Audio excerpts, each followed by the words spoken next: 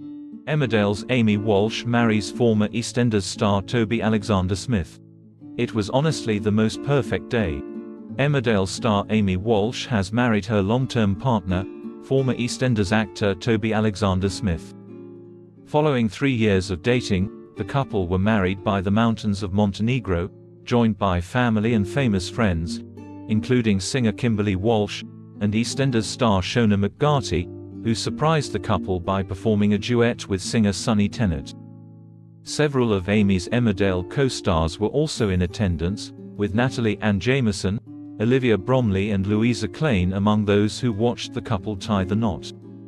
"It was honestly the most perfect day," Amy said in an interview with OK! Magazine. "It surpassed all my expectations and more."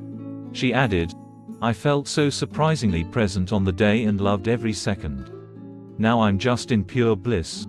The couple first met back in 2019, after a chance encounter in the audience of Strictly Come Dancing, before getting together a year later. "It was just pure chance that we were both there, on Strictly, that night, sat in the front row," Amy said of their first meeting during an episode of Loose Women. "We were just chatting all night and really got on." Toby and Amy welcomed their first child together, daughter Bonnie, in December 2021, before announcing their engagement almost a year later in August 2022.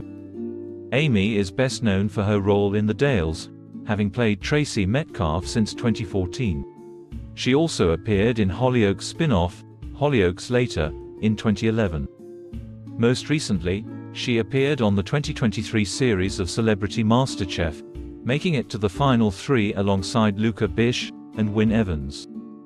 Toby appeared on EastEnders between 2019 and 2022, playing serial killer Gray Atkins.